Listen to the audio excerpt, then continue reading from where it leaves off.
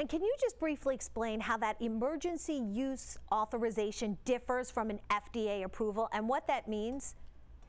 Well, the truth is we've not really done emergency use authorizations for anything like this before for a vaccine given to a large segment of the US population.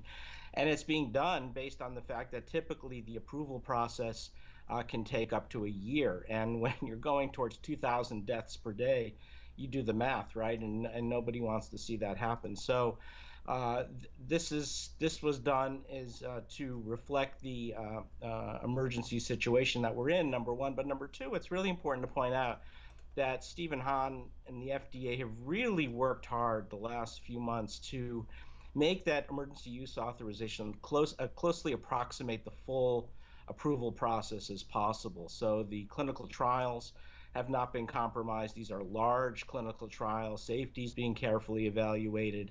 One of the things that they've done to move things along is the warp speed part is not so much the clinical trials. It's the inspection of all the manufacturing facilities, looking at the integrity of the manufacturing process. And my understanding is that the FDA has been in those plants all along. So it's as opposed to in the past when you would wait for the whole dossier to be submitted, and then you would start looking at the manufacturing and everything else. This has all been being done in parallel. So there's no compromise in safety.